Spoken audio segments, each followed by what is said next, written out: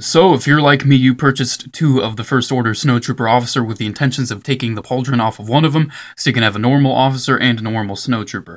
However, when I did that, I really didn't know what I could do with the other pauldron. I was thinking I might be able to paint it black or white to get a variant, because there were 3 in the movie, a red, a white, and a black.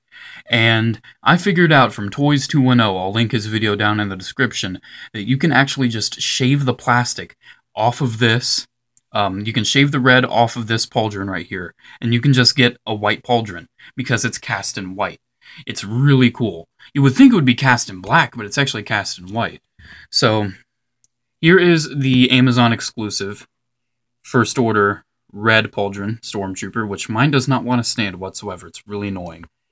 And here it is next to pretty much my custom. Because what I did here, I just took a X-Acto knife and scissors, and I just shaved the red off, and it looks good. It looks really good. I really wanted to share this with you guys because it's a really easy thing to do. If you're careful with a knife, scissors, X-Acto knife, whatever, if you're careful, you can get that. I did use sandpaper too, just to kind of smooth it out, but it looks real nice. It's not perfect, of course, because it is taking a knife to the thing. If it'll get into focus, I've tried filming this video like 5 times now, and none of it wanted to get into focus.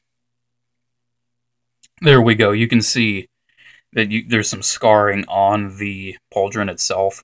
But overall, like on your shelf, it'll look just fine. So if you do have a spare pauldron, I highly recommend you do this, because it just looks so good. Here it is next to a normal Stormtrooper. As you can see, that just looks amazing. I just love it. I just love the look of this. Unfortunately, these Stormtrooper figures still kind of struggle to stand up. So yeah, I just really wanted to show that quick little custom. I think it's really cool, and I just wanted to share it with the little close-knit community here that we've got. I enjoy it. I like it. It's nice. It's a good thing that I enjoy. It took me about say 30 minutes to shave it off and get it nice how I wanted it. So that's pretty much it. Make sure to comment, like, subscribe, check out my Facebook page if you have a chance. Have a good day, guys. May the Force be with you. Bye.